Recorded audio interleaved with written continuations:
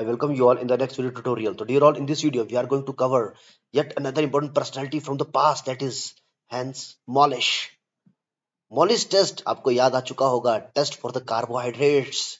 So let's read this out. It is a sensitive chemical test named after the Austrian botanist, that is Hans Molisch, and it is used for the detection of carbohydrate based on the dehydration of carbohydrate by sulfuric acid or hydrochloric acid to produce an aldehyde which condenses with two molecules of phenol.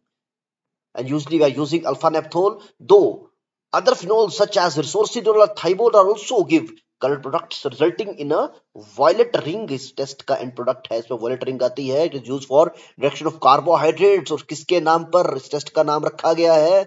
Austrian botanist Hans Molisch. So let's appreciate the efforts of Hans Molisch, who prepared the composition and framed this test. Thank you all for a valuable time.